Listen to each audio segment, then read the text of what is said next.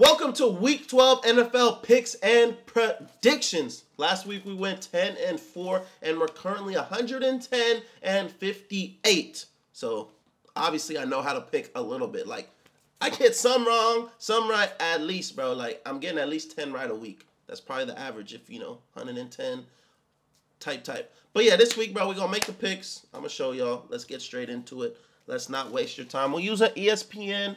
I got a little thing with my family. We make picks every day and kind of compare. I'm up in by like 6 points. But it's besides the point. You can see that we 110-56 last week right here, 10-4. The four losses could have gone either way, bro. It really could have gone either way. But to start us off, trap game for the Steelers on the road in the division. It's like, bruh, it could go either way if I'm going to be honest. I know the Browns are terrible, but you could imagine tomorrow watching this game and Jameis goes off for 300 yards and like 3 touchdowns. But I'm not one of those people. I'm going to stay and pick the Steelers to get a big win and go to 9-2 in the AFC North, looking like one of the best teams in the league. Yeah, they're tough. They'll have the same record as the Bills if they get this win. And we get the Vikings against the Rascal Chicago Bears, bruv. I don't know why I'm speaking like that, but it's besides the point. I'm not going to lie, bro. This is one of my upsets of the week. The Vikings at the Bears. And I'm taking the Vikes. Psych! I'm taking the Bears. That wasn't even climactic at all. That's on me, bro. I'm taking the Bears at home. I know this probably seems a little crazy, but I think Sam Darnold has a bad game. I just have a feeling Sam Darnold goes into Chicago, has a bad game, and, the Bears make enough plays to win the game because this is the type of game they win. They've lost, like 4 games in a row, and they look terrible. This is the type of game they win. Right here. All right, this is a very underrated game, bro. I'm not going to lie. The Lions at the Colts. My gut is telling me to go with the Colts. I'm not going to lie. And I like to trust my gut all the time. Literally just because, like, I don't know, just for some reason I feel like the Colts might be able to put a stop to them. But I'm going to take the safe pick and keep the Lions. I think their win streak continues and they go to 10-1 in the NFC. But if you pick the Colts and you're a gambling man, I would take the Colts +8, +10, whatever they are. I would take the Colts +10. I don't think they're going to get blown out. Like, I think it's going to be close, or they might mess around and win. Could I come back to this and be completely wrong? Yes, I could. But we're going to take the Lions for now. I think that's solid. Patriots at Dolphins. Big game for the Dolphins to get to 5-6 and, get closer and closer to potentially actually making the playoffs. So I think the Dolphins have to handle this one at home against the Patriots, who don't look too bad, actually. I think the Patriots for the rest of the season can play spoiler for a lot of the teams that they have to play. And this is one of those games that they can play spoiler in and, upset the Dolphins at home. But I'm still going to take the Dolphins at home. I think they've been playing well these last few weeks. All 4 games that Tua's been back, I think he's played well. I think they're 2-2 since he's been back. They lost the first 2 games, now they won the last 2. He's not playing insane, but they definitely look like a proper football team with Tua back in the lineup. Tampa Bay Bucks at the New York Giants. Tommy DeVito. Hey, Gabagoo. Hey, Gabagoo. We got Tommy DeVito taking on the Tampa Bay Buccaneers. But I think Baker Mayfield comes into MetLife and stomps the Giants. I would take the Bucks by like 15, if I'm going to be honest.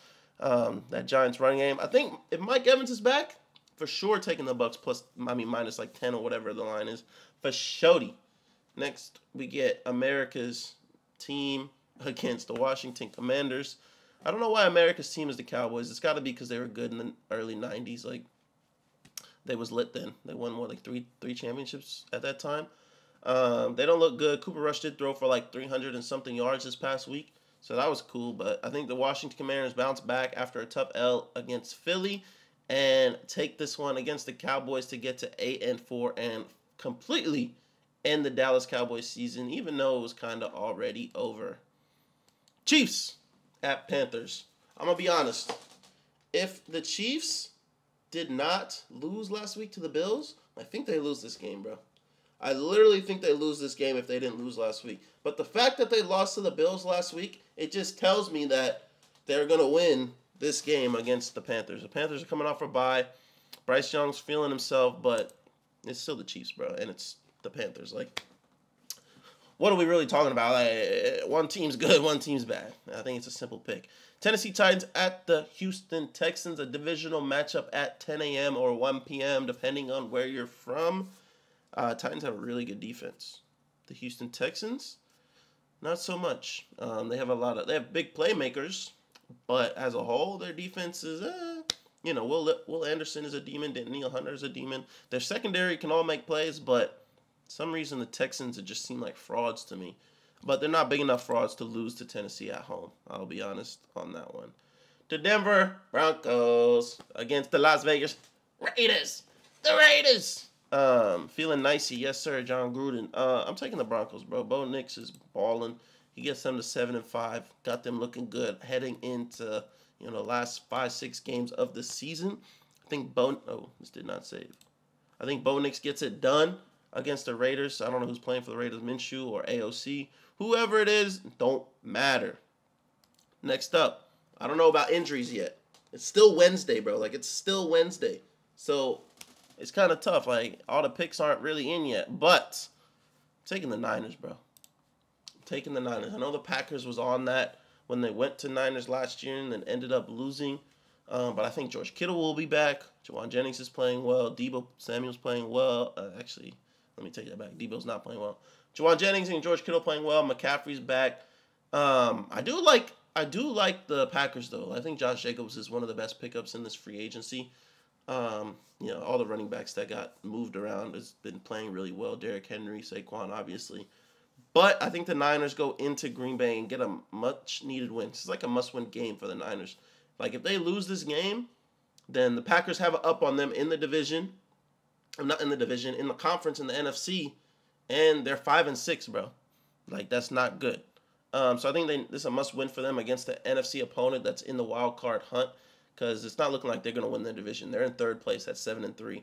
So they need this win, and it's only going to help them out by giving a team ahead of them another loss. They'll be a game back if they get this win. This is probably the toughest game of the week for me. Cardinals at Seattle. Kyler Murray's looked really good. Seattle got a big win last week against the team we're talking about in the 49ers. But, bro, literally everybody in this division could be 6-5 after the week. If the Niners, the Seahawks, and the Rams all win, everybody will be 6-5. But, as an Eagles fan, I hope that don't win, because, the next game I'm about to pick is the Eagles game. You feel me? With that being said, I'm taking the Arizona Cardinals on the road to go into Seattle, the 12th man, and get the dub over Geno Smith.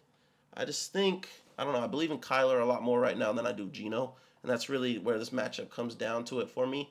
I just have more faith in one of the quarterbacks. Right here, Philadelphia Eagles, Los Angeles Rams. I'm going to the game. If you're going to the game and you made it this far into the video, I freaking love you. Hit me up. If you want to meet me, I don't know if I really have fans like that. I kind of just make video, talk, mess on to you. But if you want to say what's up, I'll dap you up, say what's up, what's good, gang, tight.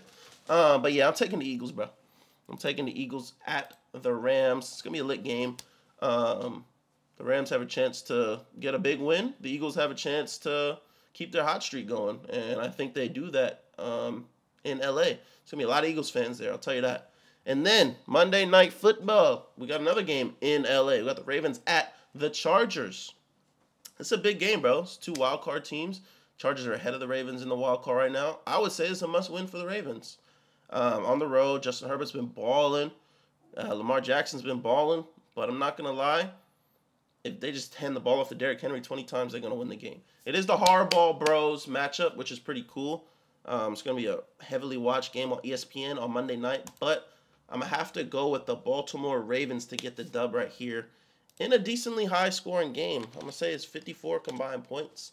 But yeah, this is what I'm looking at, bro. We got Ravens over Chargers, Eagles over Rams, Cardinals over Seattle, 49ers over Packers, Broncos over Raiders, Texans over Titans, Chiefs over Panthers, Commanders over Cowboys, Buccaneers over Giants, Dolphins over Patriots, Lions over Colts, Bears over Vikings, and Steelers over Browns. A lot of road teams predicted to win this week. But, we'll see. This is probably one of the harder weeks, I think, to make picks. Like, besides, I don't think there's any locks this week. Like, looking at these games, I can see all of these games go either way. Literally could see all of these games go either way. So it's going to be a tough week to bet for you gamblers out there. And for me, I hope I go 13-0. But with that being said, man, I appreciate y'all for tuning into the picks. I know these aren't y'all favorite videos, but whoever's watching and staying long enough to actually keep watching, I appreciate y'all. We're going to be back with more videos coming out. We're going to get some NBA videos out. And yeah, hope you guys like, comment, and subscribe. And let me know what you want to see next. But for now, we outie.